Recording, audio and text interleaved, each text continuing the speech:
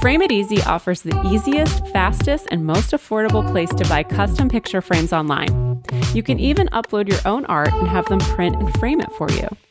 Get any size you need in a variety of styles at a price that truly can't be beat. For more info, go to frameiteasy.com. Hey, before we get started, we have a special request for you, dear listeners. Would you please fill out a short listener survey for us? It will help us understand your wants and needs and figure out a few key things to make the show better. Please go to cleverpodcast.com/survey to fill it out. And thank you so much. We totally appreciate you.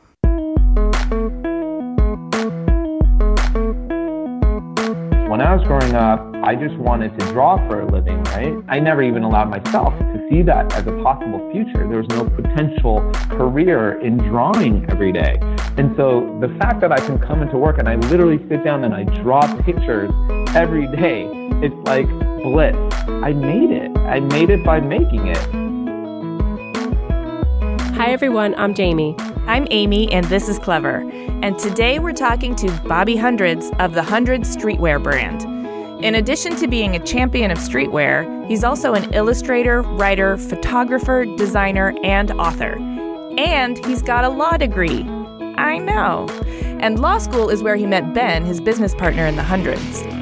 But before that, back in the early 2000s, Bobby started blogging, and his blog and his voice gained a following. In 2003, he and his partner launched the Hundreds with only a fistful of dollars, a box of t-shirts, and a friend with a silk screen.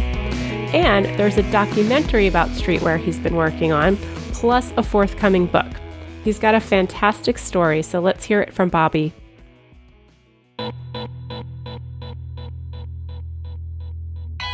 My name is Bobby Hundreds. I live in Los Angeles, California. And I'm the co-founder of The Hundreds, but as far as what I do every day, it's everything and anything. I like to just make stuff, so anything that helps me to keep this dream alive of just making things every day, I'm all for it. So we want to go back to the very beginning. We're always really curious about how people grew up, what their childhood was like. So what was your family like? Where'd you grow up? What kind of kid were you?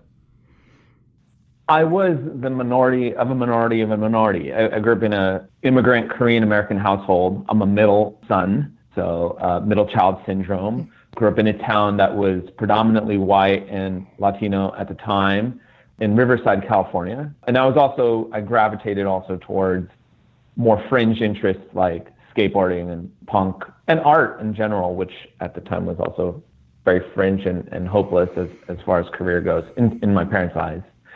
So I think in a lot of ways, I grew up feeling very much like an underdog at best, and maybe at worst, more like disenfranchised, marginalized, and unheard.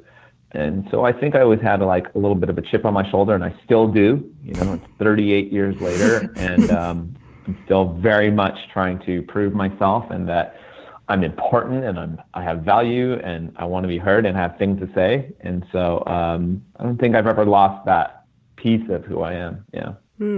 So that marginalized / independent spirit, it sounds like you didn't get a whole lot of support from your parents on that. I mean, did you feel loved and just totally encouraged to do something more safe and stable? Yeah. So it's a very typical immigrant story, especially as far as if you're a Korean American or Asian American. I think there's a lot of people who can relate to it, but just people who come from first and second generation immigrant families probably understand as well. America is a very special place, and people come here from around the world, from different cultures and cultural mindsets. Like if you're coming from Asia, you have a very Confucian mindset that is not so much about like individuality and like pursuing your own passions, and that's very much the American dream, and that's why I love living here, and I'm so grateful that my parents even came here to begin with. So yeah, in that regard, I'm forever indebted to them, and I feel like they loved me in the sense of they sacrificed everything to provide a better future for their children. In other ways, yeah, I didn't feel tended to as much as like a traditional Western household would be in the 80s and 90s. The Beverly Cleary books I was reading and the Saturday morning shows that I was watching, like Family Ties, I was just like, my parents aren't like that. My mom was like a dragon mom. My dad was like a dragon dad. Like if I had like a B+ or even an A- on a test, like I got in trouble for that. So, like I've always drawn and been interested in art and making things since I was a child. So they didn't leave all their friends behind and everything they'd ever known, move to a country where they didn't understand the language and culture, virtually penniless, so that their children could grow up to become artists, right? Like that's just completely counterintuitive, not what they came here for. They came here so that their parents could be, so that their children could grow up to become doctors and go to Harvard and have these lucrative, very secure professional careers. And so I think they were really worried that I was just drawing all the time. I did okay in school. Like I was a fine student, but also had like a lot of behavioral problems. I was just hyperactive, very anti-authoritarian, growing up between cultures, right? Like my parents are very strict, very first generation, very rule enforcing. We didn't speak at the dinner table, we were spoken to. And then I'm growing up in a westernized world where every kid is celebrated for being special. Everyone gets a trophy. Kids get to be whatever they want. You can be a rock star, you can be a pro athlete, and the sky was the limit. So being stuck between those worlds, I think, shaped me, but also was in very many ways frustrating and difficult to deal with for my parents.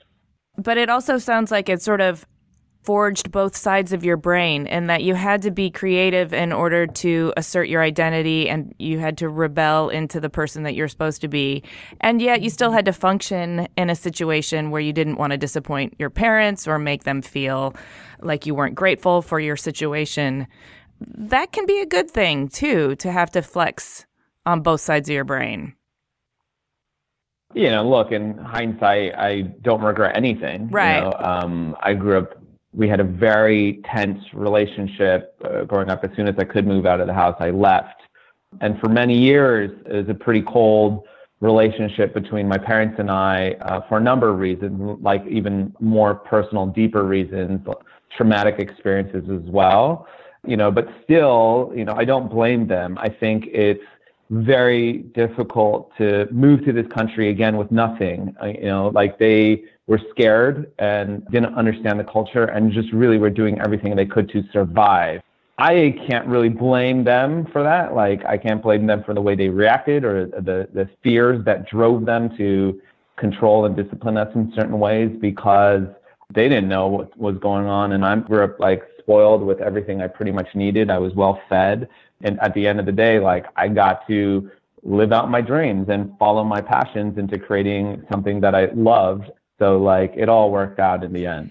It sounds like it did. And it also sounds like you have the view that we all get to at some point, which is that our parents were just doing the best they knew how to do at the time. It's something, once I became a parent, I became very empathetic and more compassionate about the hardships of parenthood, and realizing that my parents had no clue what they were doing. Just like I have absolutely no idea what I'm doing. There's no rule book for this. No matter if I raise them too well and give them too much love, they'll be sheltered. It's a catch-22 all around. Yeah. We're going to be blamed for doing something that will traumatize and negatively affect them for the rest of their lives. So I have a lot more empathy towards my parents and towards parents in general, and my other friends who are parents, and even towards myself, and just forgiving myself for not being the best parent I can be all the time. I'm just like doing what I can. Yep. Yes. We're all just doing our best. We're all doing our best. So I'm really curious, because you talk about community a lot and building community and the community of streetwear, and you've also talked about being marginalized in your youth. Is there something you can pinpoint, a formative experience or some origin of your love of building community that you can tell us about that from your adolescence or something? Absolutely. So again, growing up a brown person in my community where there weren't a lot of people who looked like me, Asian, let alone Korean, I already felt like I didn't belong in many ways, whether that was put onto me by the culture and media or whether that was just me in my own head. I didn't feel like I necessarily fit in, especially in the 80s. Everyone cool was blonde, blue-eyed, and beautiful. And, there weren't a lot of people that looked like me in mainstream culture or just running the world in general. And so I gravitated towards communities that kind of embraced people like me that were quote unquote an outcast or even like an iconoclast, right? So that would be like the skate culture, because the skate culture was very much like a minority culture, right? Even though in the 80s it kind of got a little bit mainstream and blown out with the Bones Brigade and Tony Hawk and pool skating and all that. By the 90s, it was pretty much a dead industry, kind of like a forgotten subculture in a lot of ways, in terms of the fashion, in terms of like the companies, they didn't really exist. There wasn't really much of a business around it. So the people who were really into it were people who didn't necessarily fit in elsewhere. We were square pegs, and we were looking just for other square pegs to relate to. And so skateboarding provided that for me, and the hardcore scene provided that for me. So just growing up in the Southern California hardcore scene, hardcore by its very essence is a music genre that's not capable of going mainstream. It's not pleasant to hear on the radio, so it'll never make the pop charts. It's almost like built in a way to be defiant and not to fit in.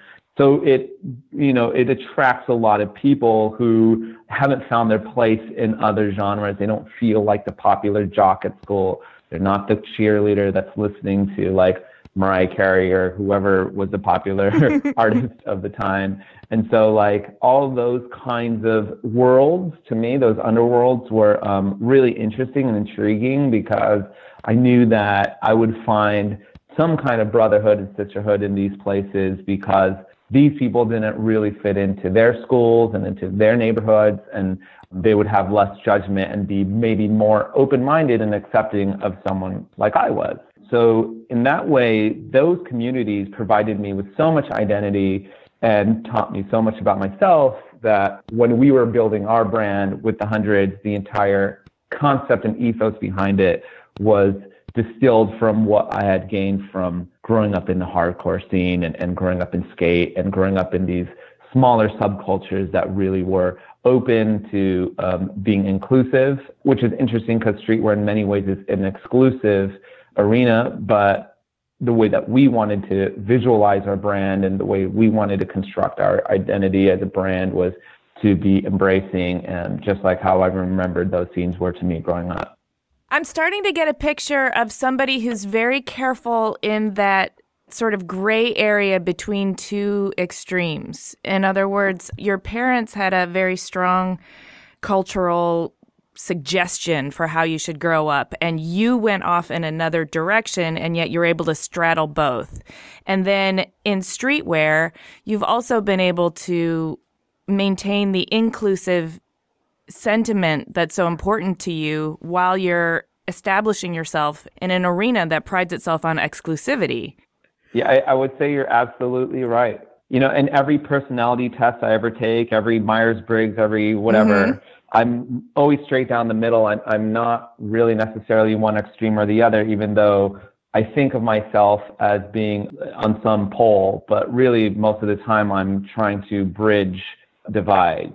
I'm almost like an ambassador, a cultural ambassador in certain scenes. And even in streetwear, when we got into it, and still to this day, we've been doing this now for 16 years, I like to emphasize the point that we are very much still a part of the community. I feel like I'm a fan still. Like, even though I own a brand and I work on it every day called The Hundreds, I'm still very much a fan of The Hundreds. I'm a fan of other brands. I've never looked at myself as elevating to a different tier. And I think my job and duty has been, and what I've really enjoyed, I think more than anything, is to be the guy who takes you by the hand and walks you through these worlds where you wouldn't necessarily have had access to. So I just want to share like cool things all the time, like music I'm listening to, like, let me share it with you. I want to bring more and more people in. And so that way I'm inside, but I'm still very much with an outsider mindset. And maybe that explains a lot of the Hundreds' success, is that, we never lost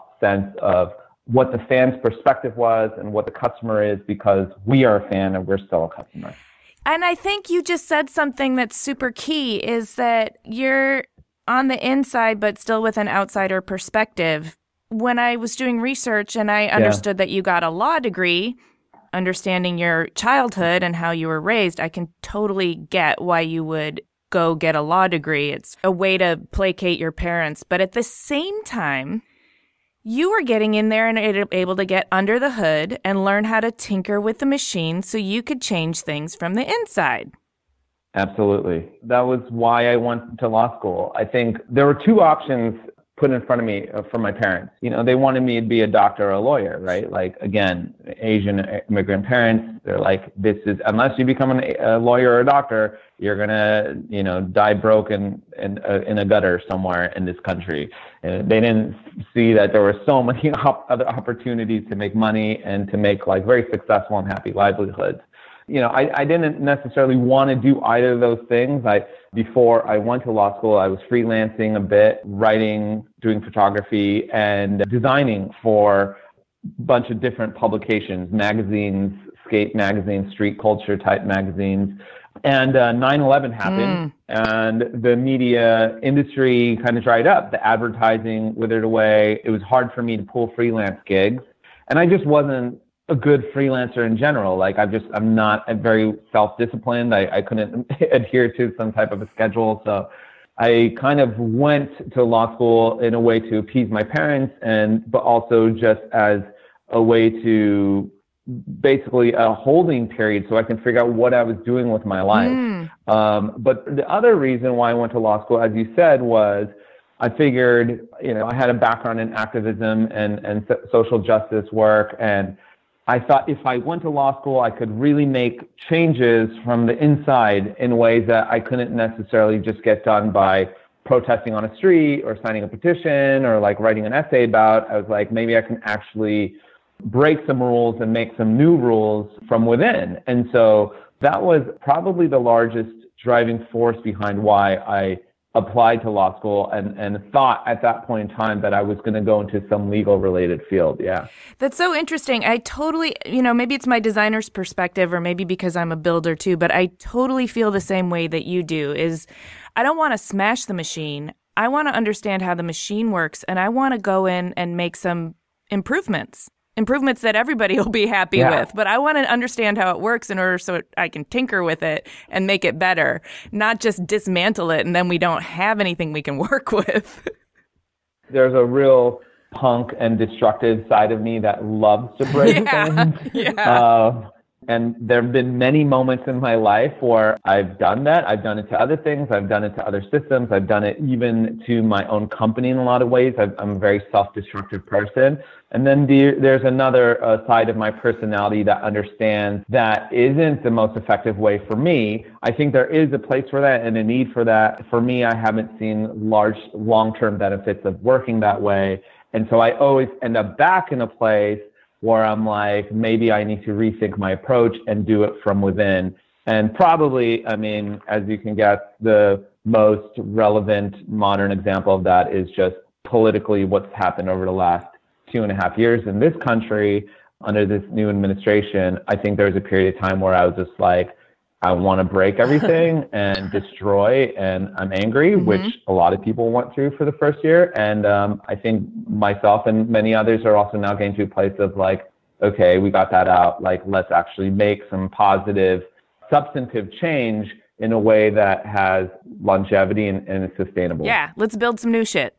Some shit that's better.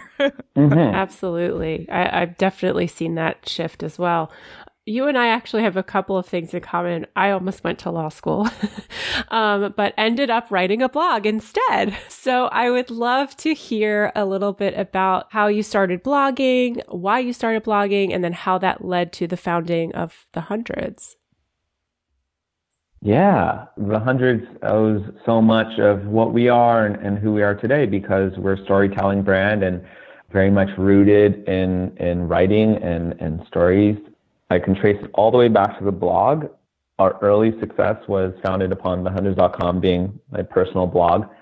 This was in the early 2000s, but even before we started the company, I had a blog that was up and running because when I was a teen, I was really into making zines, and that's just growing up in the punk community. I think zines were in the 80s and the 90s what, let's say, social media, Instagram or Twitter is today. It was a way just to be heard because you felt like you were just getting lost in a sea of noise, or mainstream culture wasn't really acknowledging you.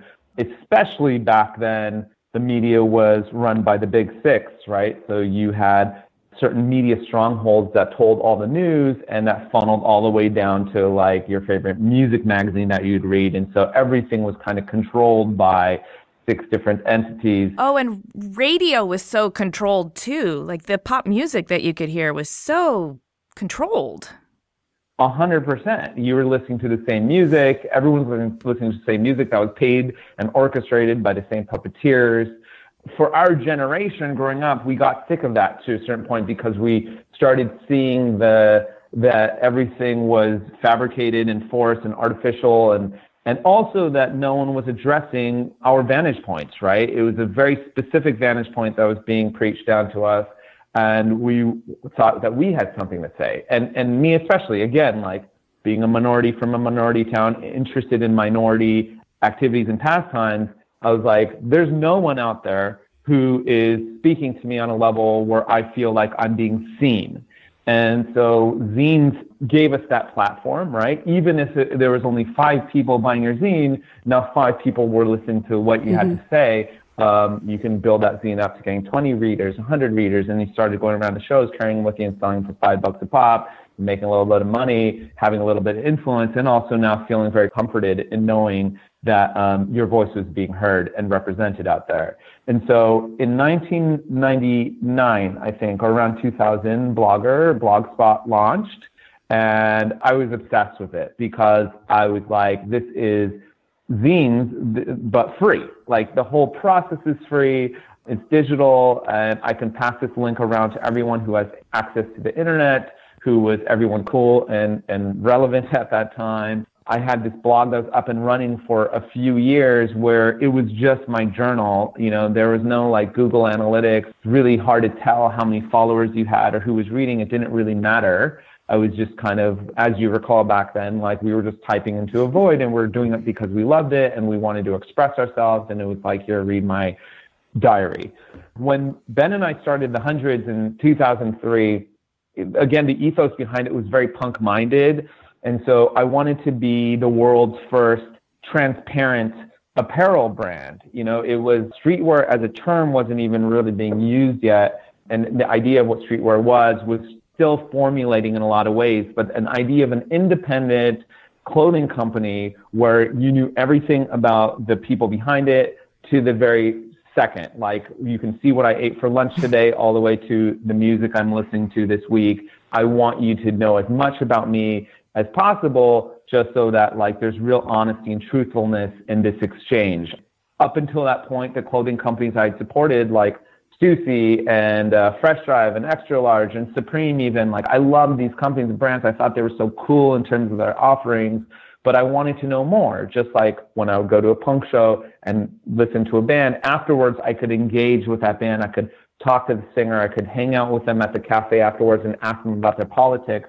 I was like, why doesn't that exist for a company as well? Again, this was very far pre-social media, and so I used my blog in a way where it would be considered what Instagram is today. Like I was literally updating 3-4 times a day, going back to my room, uploading to an FTP server, using a Dreamweaver, like revamping the website like twice a week, like just changing it, hacking the site, new splash pages. It was just very active and dynamic. It was just like this river of transmission between me and the customer. And so from the very first day, it felt very communal. It felt like very much like we were on the same level, on the same plane. And the kids were there along for the ride and felt as much ownership in this company as we did. Yeah, you know, that's you building a bridge again, I really think. And I think the authenticity that is the punk movement, the DIY kind of scrappiness, has always been weary of posers, because anybody who's not willing to live in the fringes and endure and share in those stories and partake in the hardships that are real in terms of rebelling against the status quo. If you're just going to show up and be a tourist in our scene, then we naturally have to be suspicious of you. So transparency and authenticity is something that's organic to that movement. It's because, like, you can be whoever you want to be. We just need to know that it's authentic. Yeah. You being so transparent with building a brand was also, it sounds to me like it's you saying, hey, there's no reason why we can't build a community that also has commerce built into it, but it's not necessarily about the commerce. It's not about selling as many T-shirts as possible as it is about telling this story and using T-shirts as a bridge to connect people. 100%. Yeah. You know, we have this mantra of people over product. Look, at the end of the day, I sell clothes. That's where I make my money. The brand does well. Does it do like exponentially well? Like, are we a ginormous business? Like, I don't know, it's relative, but I don't think so. I have a home, I have a car for my wife and a car for myself. That's it. And the rest goes into just keeping this brand going and taking care of our staff here and being able, again, to make things every day. As far as like my happiness and success with this company, nothing rivals like that first high of like selling one T-shirt. You know, that joy of being able to make something, being able to pay my rent, and also going out to the world and seeing that it has some kind of an impact or effect on even just one person. Like, if it affects one person to me or it affects like a billion people, to me, it honestly doesn't really make much difference. It's just like, okay, I'm not alone.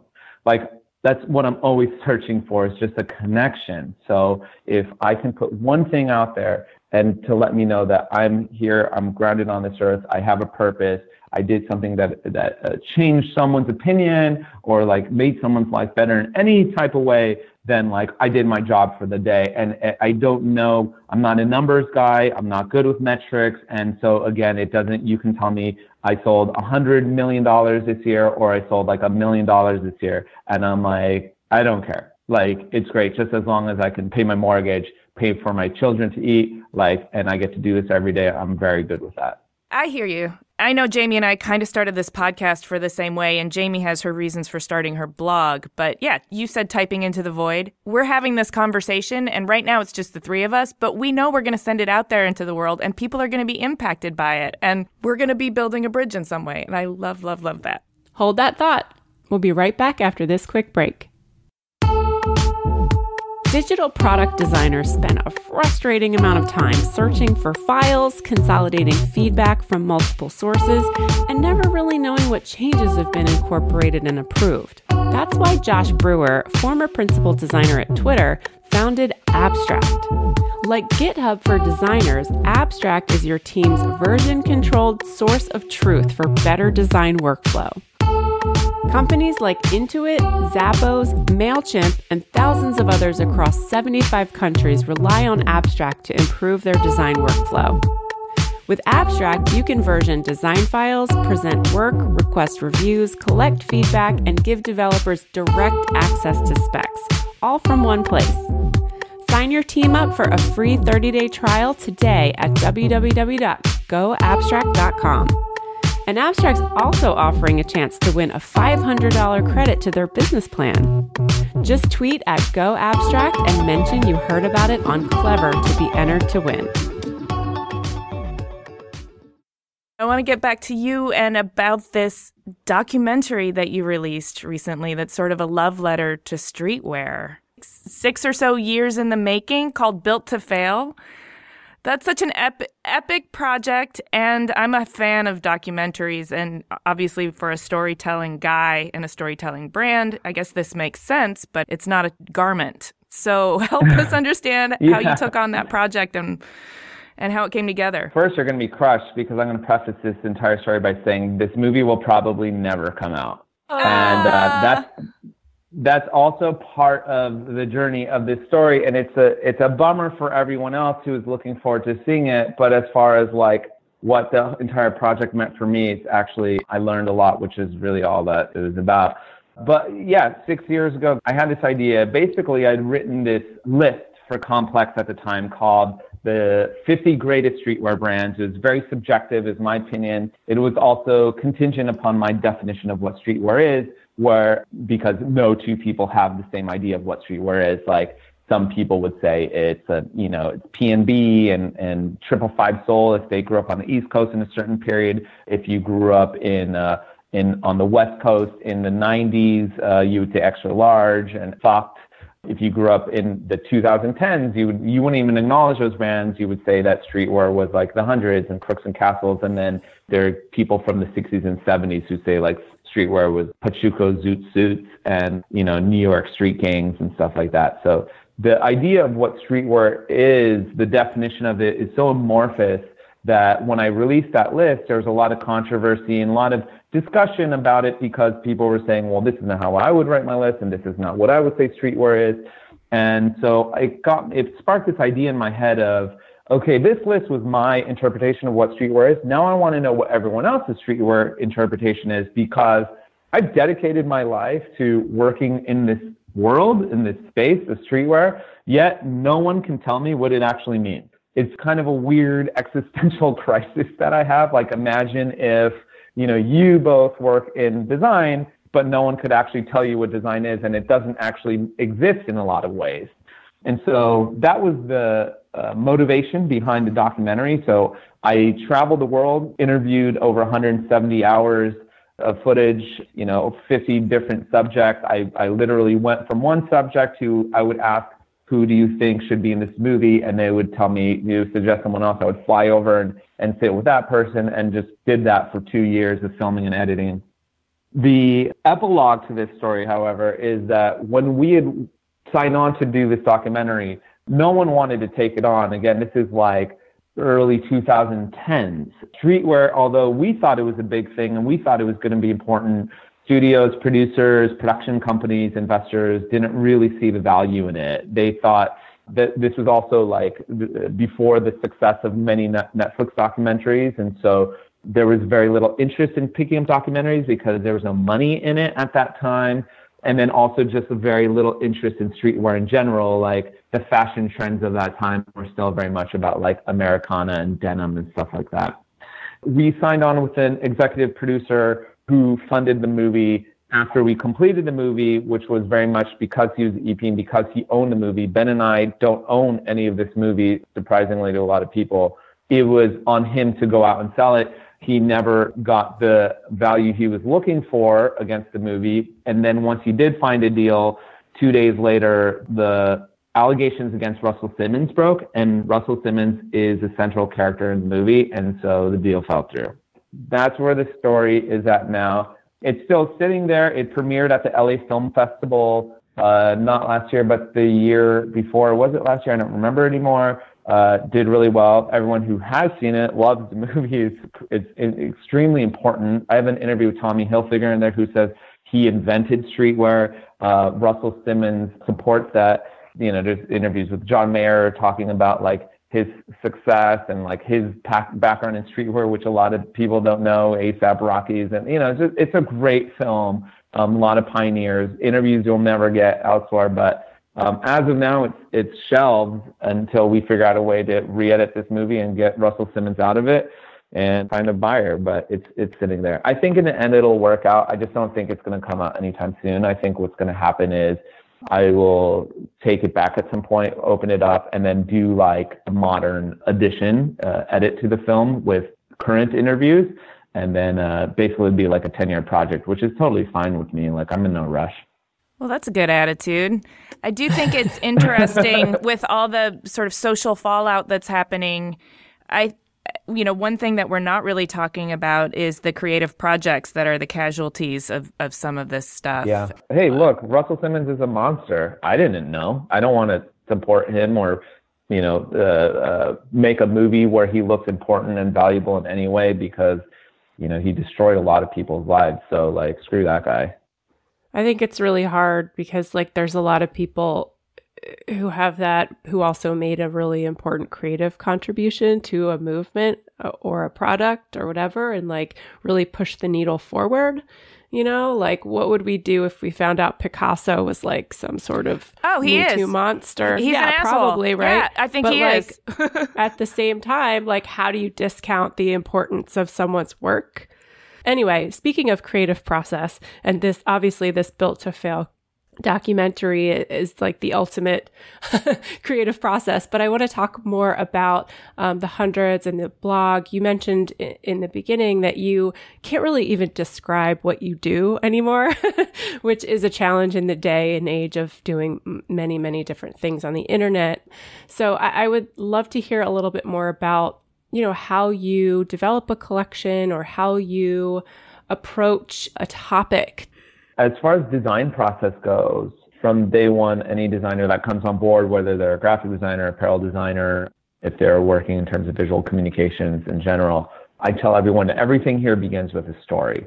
We're very much a narrative-based brand, and there's very much a purpose behind everything we do. So unless you have a sound reason, a story, a narrative that you can sell me against a design or a product being in existence, like I'm not going to support it. I don't care if it's on trend and we know we're going to sell hundreds of thousands of dollars of a piece, if it doesn't tie back into reinforcing our brand narrative in any way, if it doesn't highlight a different facet of a very complicated personality of the hundreds, I don't care. I think in the end, that would actually devalue and degrade the brand by doing things that are out of character for us. So the stories always come first. I look for stories that come from Ben and my past experiences, our backgrounds, and then also things that are very much happening within the team and their lives as well. So I don't want to discount people who are working on a project. I have our head apparel designer. Her name is Erica.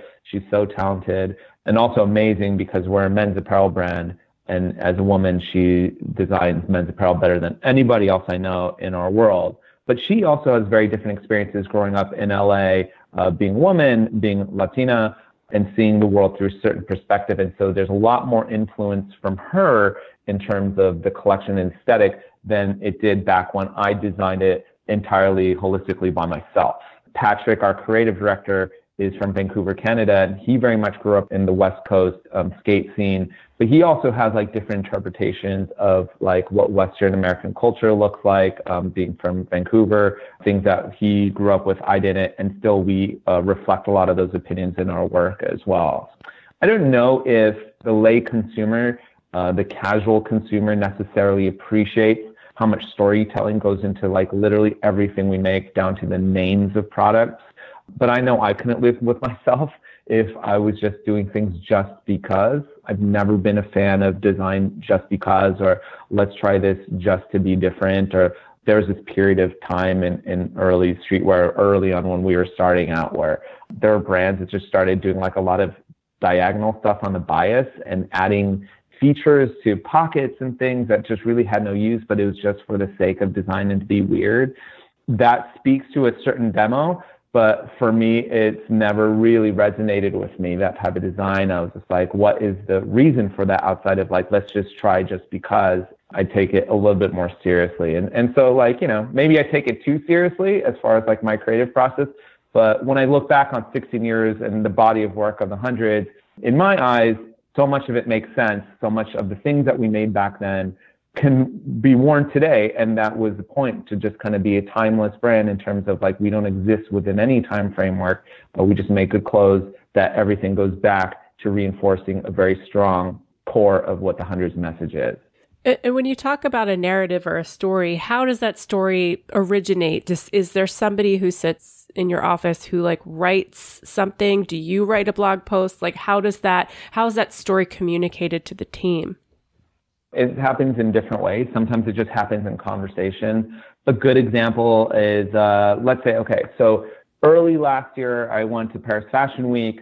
I was really just there as, again, insider, but also casual observer. So I'm sitting in Virgil's show for Off-White. I'm admiring his work. I'm admiring the theater of it all. It's very main stage. It's very pop. It's paparazzi. And then I'm reflecting back on what I do back at home. And if you ask a certain streetwear customers, they'll say the hundreds is mainstream, but there's also, in many ways, we're also still very much independent underground. You know, we're still owned by ourselves. Like, we're not a gigantic company like Off-White. And so I was kind of comparing and contrasting, like, what I do, what my role is, what Virgil's role is, what high fashion's role is, and compared to, like, actually, like, on the streetwear. And I started thinking of this dynamic between the underdogs and the champions and how you need both. And as I was going on, I was flying home, and the movie that was playing on my chair was Rocky, the original Rocky.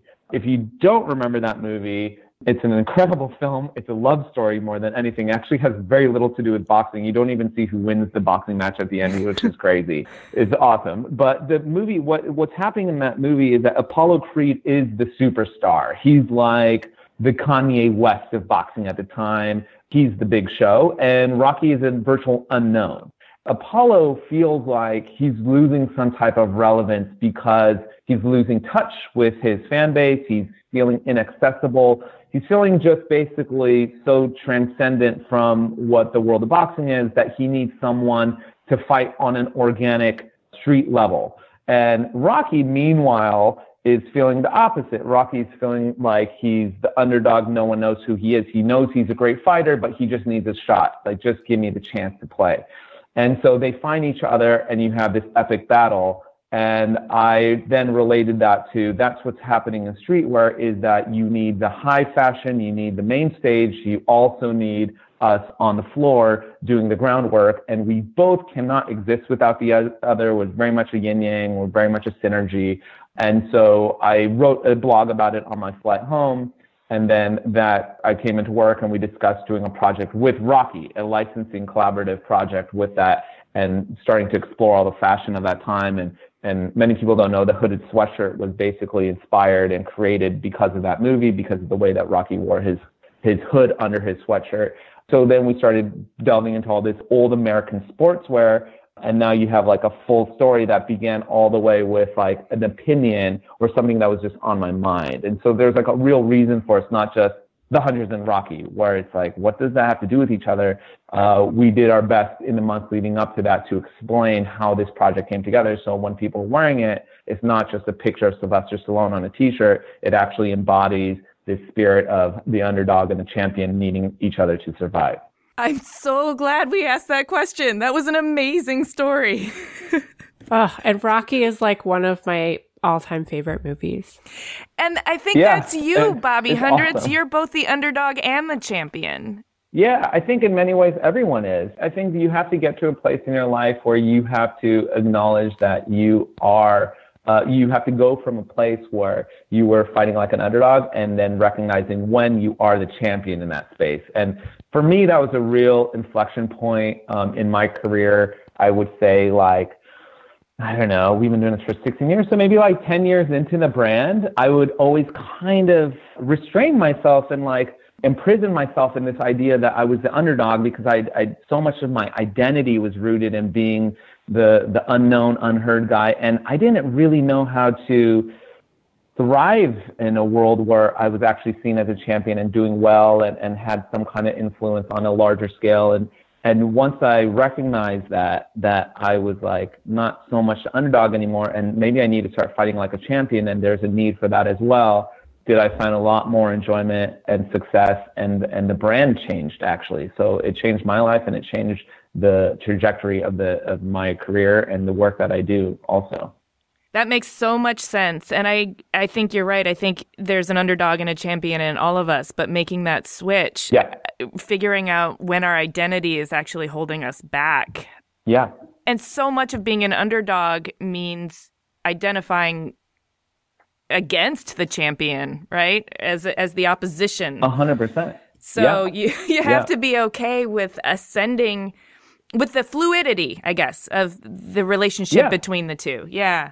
Look, it's relative, right? So in some ways, I'm still very much an underdog. Like when I was back in Paris Fashion Week this month, and in many ways, I'm still an underdog. I don't really belong in that world. I shouldn't be there. And I pride myself on that. I pride myself in being in a place where I don't belong. I love that feeling, and feeling like I need to enter this space and overcome it and disrupt it. Like, I hate that word. Let's say we're going to just break the system and do it in a way where I'm going to feel heard and represented again. And then I come back into our zone. And I have to also realize I have a responsibility as a champion to take care, to be the Apollo Creed, to reach out to the young guys. So we are constantly collaborating with new designers, new brands that are trying to come up in the scene, highlighting them, trying to give them a little bit of a push, because I know I can't exist unless I have them on board.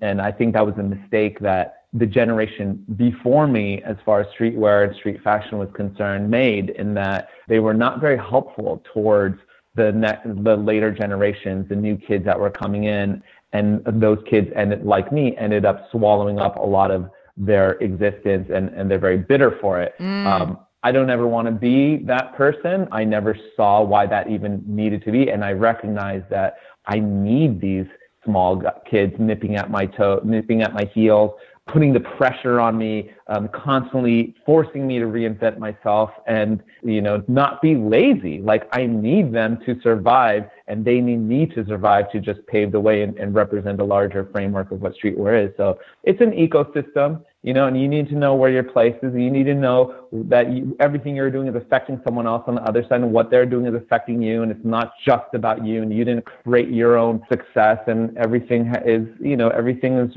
related. And it's a humbling revelation to know at a certain point, like, look, I love this idea when we were starting, that every success was coming because we were just so great. And now I look back and I go, like, no, it's actually because Kanye did something that year that looked like something we didn't trickle down to us, or we got a break on cotton sales that year, so we had like a little bit extra profit margin. And so like there's like some of it was due to like my hard work, and like I thought of things in a certain way.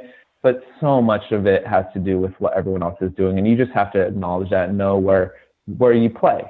Well, you sound like you're pretty self-aware, and also self-aware of the ecosystem within which you've been thriving. One thing that it's very comforting for people to relate to is some sort of fallibility. Is there a thing that hangs you up in your creative process? Is there something you get stuck on frequently? In a lot of ways, I know a lot of designers feel this. If I don't have the momentum in my life, I get very depressed and unhappy. I think as our world accelerates, as we all get better at what we do, we're dreaming bigger and faster, and we're trying to get to things in ways that are very unrealistic in terms of what we want out of life. Very impatient. It's probably the thing that I have the biggest problem with, that I am not good with just like pacing myself in a lot of ways. And so it's something that I'm constantly working on myself with. And then also just having patience with my team. Like, look, I'm a boss, and I want my team to be at the same velocity that my brain is going. And when they're not, which is because it's impossible, I've very much become like a Steve Jobs character, and angry and frustrated by the fact that we're not moving as fast as I want to.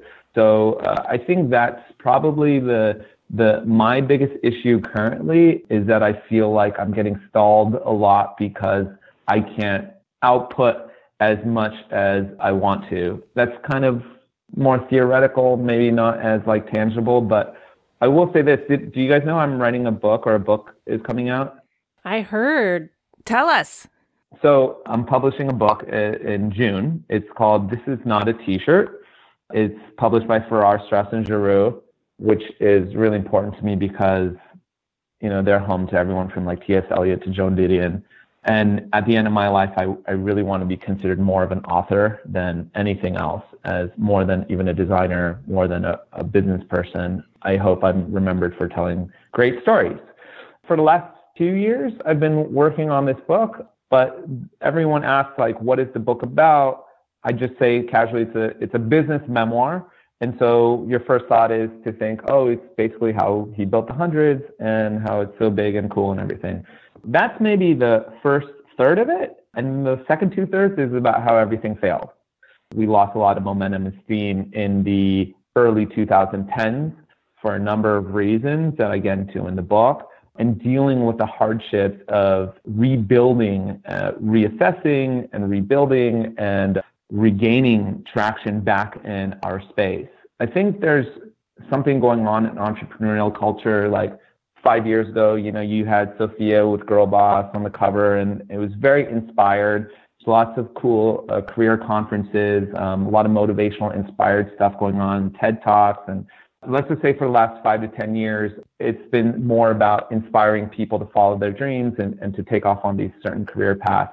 From my perspective, what's been happening over the last couple of years is people are now hitting walls, realizing the hardships of what it's like to actually be an entrepreneur, the depression that comes with that, the struggle, the feeling like you're alone. I just wanted to address it because, especially in streetwear, we never tackle those issues. Everything looks glorious. It looks like there's all these wild kids running around making millions of dollars selling t-shirt brands on Shopify, when the truth is that it's a job like any other job, and there's ups and downs, and fashion has a lot of violent cycles.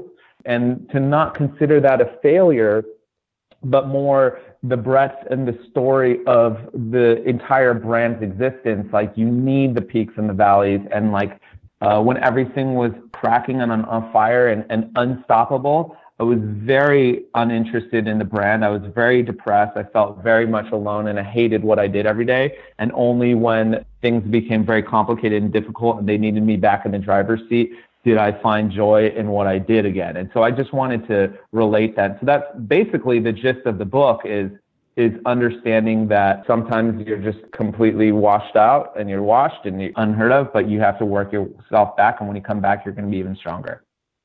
I love that. I'm in. I'm reading that book. Know. You've already sold me the book. Yes. Do you feel like in your life right now, you're, where you're supposed to be? And how do you know? I feel really good. I'm very content and happy. Not content in like a lazy way, but let's say I'm very appreciative of everything that I've been given. I have my health. I'm surrounded by good people. Again, my goal in life was just to make stuff. I know that sounds weird for kids today who their idols are driving Bentleys and have all this jewelry and they're famous or whatever. When I was growing up, I just wanted to draw for a living, right? Because my parents didn't allow that as an opportunity. I never even allowed myself to see that as a possible future. There was no potential career in drawing every day. And so the fact that I can come into work and I literally sit down and I draw pictures every day, it's like bliss. I made it, Yeah. I don't know if kids will ever understand what that feels like, but it's a very little win for most people. But for me, I made it. I made it by making it. I make stuff every day and I sell it to people, and it just blows me away that happens. I'm so grateful for that. And then on top of that, I get to work with incredible people. My team is superior. I have an amazing partner in Ben who allows me to even do this. So look, my job today is to get to talk to you. You're awesome. I don't know. I think I'm where I'm supposed to be. Do I want more? Of course. It's why I get up in the morning. I want more. I want to make more stuff, but I love where I am. I've always kind of loved where I am outside of, when I didn't feel connected to the brand in those years where we were having a lot of crazy success. I have a question. It's sort of an existential question. Do you think your primary instinct, the very first inclination in you, is that to trust or to doubt? Oh, wow. Going back to what I said earlier, I always feel down the middle with these kinds of questions. When you ask me, pick a certain, I'm always both. I don't know why my brain is like that, but, if you ask my wife, I'm very much a pessimist. She's like, oh my God, he's such a pessimist. I think I'm just more of a realist, but I think, maybe I am a pessimist. I just was always expecting something to go wrong growing up because things just often went wrong and I was probably scared. But in a lot of ways too, I'm very trusting, in my community and in people. I'm very forgiving in some ways, and in other ways I have a list of people that I hate and don't come near me, so I don't know. I'm a little multiple personality, so I don't know where I stand in all that stuff, but it's probably contextual. I think it's worth considering. It doesn't sound like you're driven by fear so much these days. No. But do you think fear gave you a little bit of your hustle in the early years? Yeah, fear is such a great motivator. And fear, not like fear in terms of I'm going to starve to death, or fear that like, I made the wrong choice or anything, like more fear of, again, not being heard. Fear of not being heard, fear that my parents are right. The only way to make it in the world is being a doctor or a lawyer. Yeah. Yeah. Fear that they're right. And not just my parents, but anyone. Right. Anyone who assumes or judges or makes a decision about me without my input on it, I'm going to prove them wrong. It's a very bratty way to be, but I'm still like that. If you go against me, like I'll almost like point prove you to the point where, it's self-defeating, like I'll point prove you just to prove that, and I have 2 brothers. I have an older brother and younger brother. They know all about that. They're just, here goes Bobby again on one of his rants. And, I love it. I think it's hilarious. Now, when I was growing up, I was like super angsty and pissed off about it. But now I just do it because I think it's fun, like the sake of arguing and not even to win the argument, but just like being able to like use arguments and stuff. Like I love it. And that's, I probably would have made a good lawyer. I was just going to say that. Yeah. So besides your book, let's talk about the hundreds. What is a long-term goal for the hundreds? The first 10 years of the brand were kind of like a runaway success. And I think if we had developed this brand just 5 years after that, it would have been even a crazier success because the facility of the Shopify and e-commerce and stuff like that. We didn't really have a lot of e-commerce play at that time. People were still very distrusting of online shopping, which is like, again, like crazy to think about. But we had this crazy success. We were very much unstoppable. Like I could make anything and it would sell out. I could set it at any price, it would sell out. And as I was saying earlier, I didn't love it because I felt like I wasn't really necessary in the equation and no one was really looking to me to pilot the ship. It was on cruise control and everyone was just kind of doing the routine, just kind of like following the pattern. And it was not creative work. It was lucrative work, but it wasn't very challenging and it wasn't compelling. So people weren't necessarily engaged and enthusiastic to be at their jobs every day. The company grew really big. We had over 100 people by the early 2010s, which is very difficult to manage for someone like me. It might surprise you, but I'm very much an introvert and I'm not a good manager. Much of my job became administrative, replacing people's chairs because they were hurting their backs, listening to people like badmouth me. And I just was like, I'm not a good boss. I'll never be a good boss. I'm not even a good leader. I just like to make stuff on my own and somehow this all happened. And so the company in a lot of ways got away from Ben and I. We felt very much out of control of the brand and its destiny. It started appealing to a lot of people who wanted to invest and a lot of, money hungry people who were looking at us like as we were dollar signs and not really seeing what we were contributing to culture and contributing to design. Ben and I kind of made a conscious decision a few years ago to scale the company back and do it on our own terms.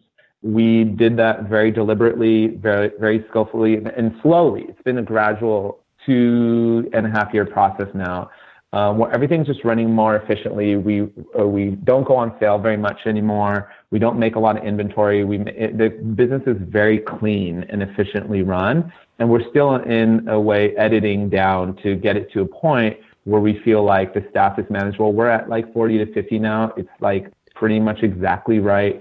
We're making things that we're very much proud of. I know the names of all the products we make. I know how much of everything we make, which again, like it may sound strange, but there's many years where I was just like, I don't even remember making that because maybe I didn't make it. Like a junior designer had made it and I never even saw it in the pipeline. So I'm very much connected back with the product again, my fingerprints on everything. I'm sitting in every design review and I'm so involved in the process and I have a lot of joy in that and the people on board in the company to feel my involvement again, love it. Separately, Ben and I, for the last 10 years, we've always kind of been incubating and like helping other brands and investing in other and partnering in other brands. It didn't really work for the first part of that. And not until recently, over the last 2 to 3 years, have we been partnering with some smaller brands in the space who've become really big and notable. And so we found a new lane where we've basically developed a company that's like a machine that does all your work for you, where you can just have a brand, you can have the Instagram handle, you can do the marketing, you can be the face or whatever you want, enjoy the cool parts of it, the fun, sexy parts, and we'll take on all the unsexy stuff like logistics and shipping and accounting, or like even like targeted marketing stuff. Like we do all of it in-house. I think there's a real need for that in not just streetwear, but just in any industry. It's very easy to start a business through a Shopify card, through an Instagram link. And if you just have like a good photographer and so you can make some product, it's really easy to make product now, where even back when we started, it was very hard to make product. And so young people are starting brands, finding success very fast, especially if they get a celebrity involved or endorsing it, making $1 million out the gate, first year. And then they hit a wall where they're like, I don't know how to actually build a proper business, or I don't care to build a proper infrastructure around what I do. And so we're like, just bring it over to us. And so we end up partnering with these small brands, and that's become a whole monster in itself. And it's been really fun. Wow. I love that too. I love that sense of community, like your dedication to, growing this community. I mean, it's lucrative. Obviously, it's like making a lot of money for everybody. But my favorite part about it is I get to work with these young designers who wouldn't necessarily be able to realize their potential or their dreams without us kind of coaching them and big brothering them along the way.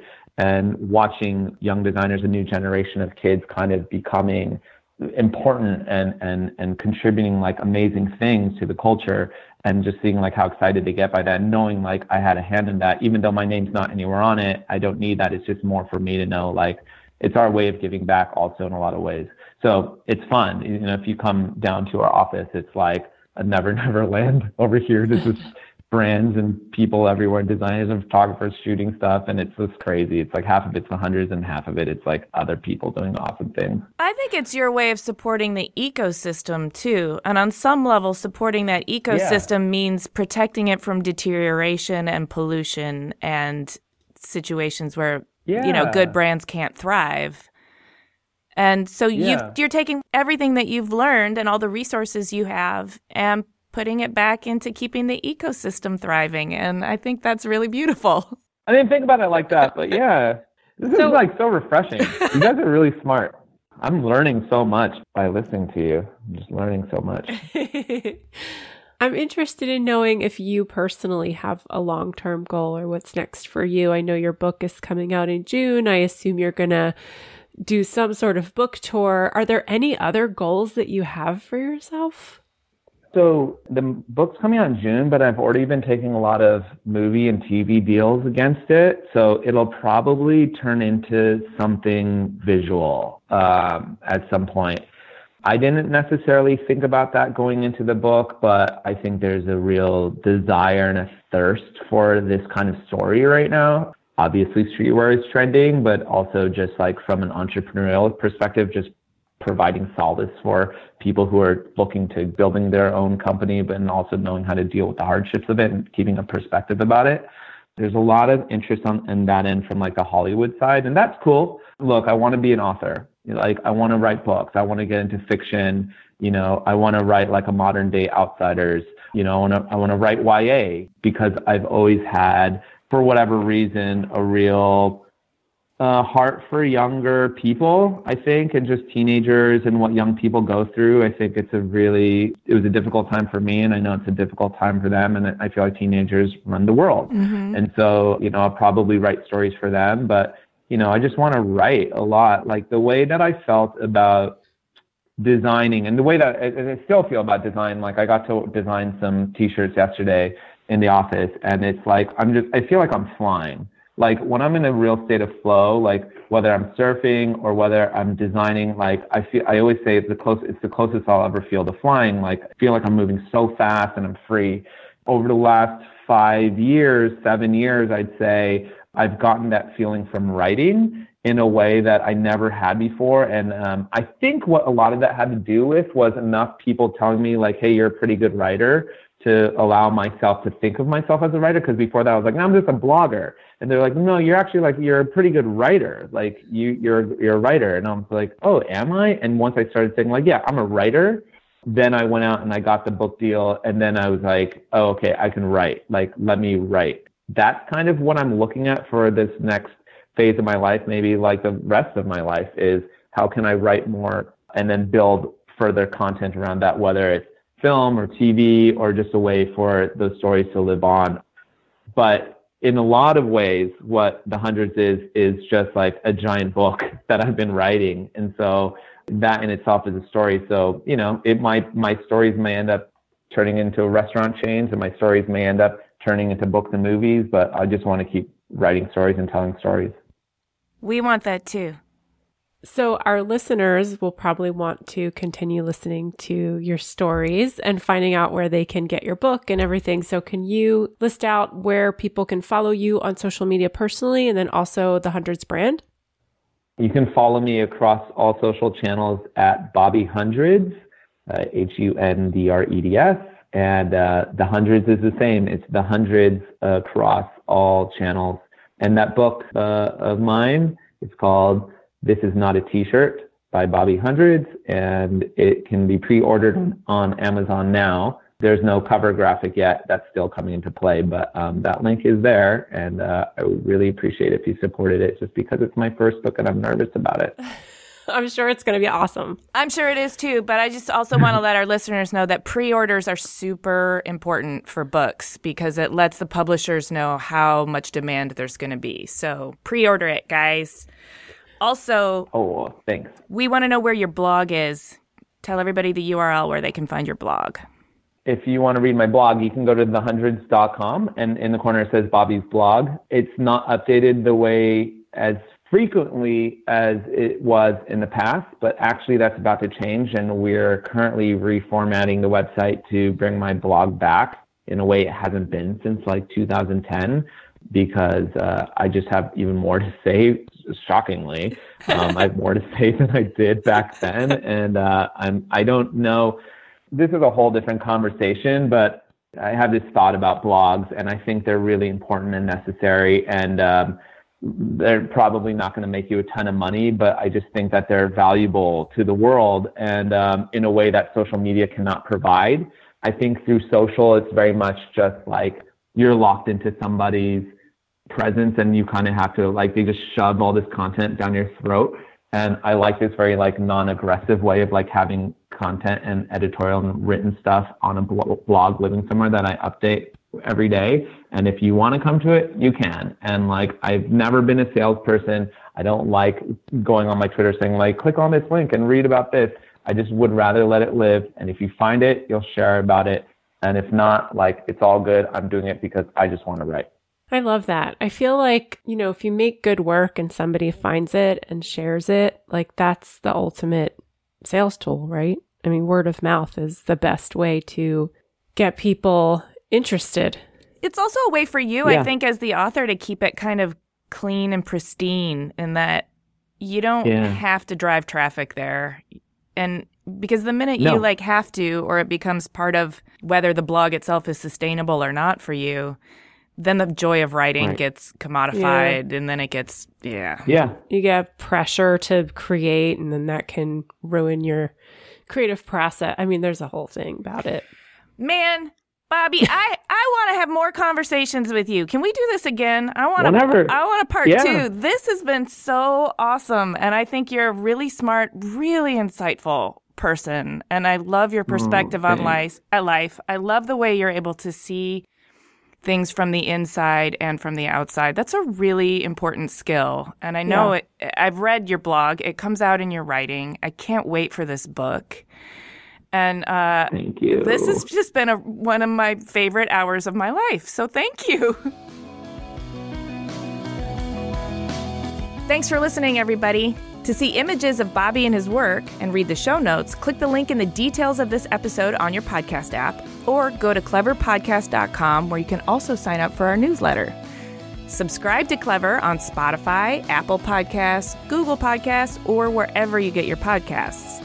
And if you would, please do us a favor and rate and review us. It really helps us out.